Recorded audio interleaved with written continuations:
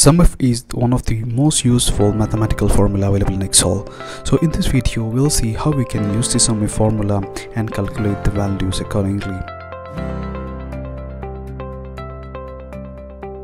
Thank you for checking out Click for Knowledge. I hope you're enjoying our videos. Please make sure you follow TikTok and subscribe my YouTube channel for getting more informative videos.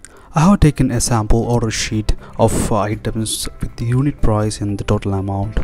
SumIf formula is used to calculate the total based on a specific criteria. So you need to set a criteria, and based on that, those fields will be the sum of those fields will be calculated. I'll show you in detail how we can do it. Look at the formula. There are three parts of it. One is the range, second is the criteria, and third one is sum range.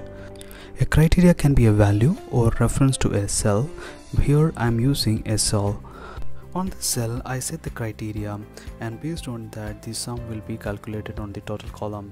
So there are many items given here, so I'll select the pencil as an item. Now I need to know how much is the total for the pencil in the entire table.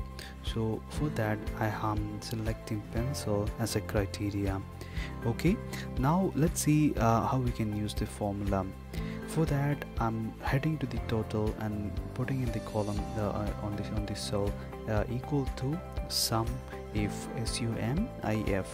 Open the bracket. Now first you need to select the range, so I need to select this range where the pencil is appearing in the table. So I'll drag and select the entire that column and then put comma. Now next thing which I need to select the criteria. I'll select this cell, this cell as criteria, as pencil. Okay, put comma. Now I need to select the range of cells where the sum will be calculated. This will be here on the total. Then drag and select the entire table on that particular column only. Okay, till here. Close the bracket. Enter. You'll get the total value for the pencil. So this is the total aggregate value of the pencil which is ordered on the entire sheet, on the entire table, right? So now you change to another item here, and you can see this is automatically appears the total sum of that item pen, and then you can see it automatically changes.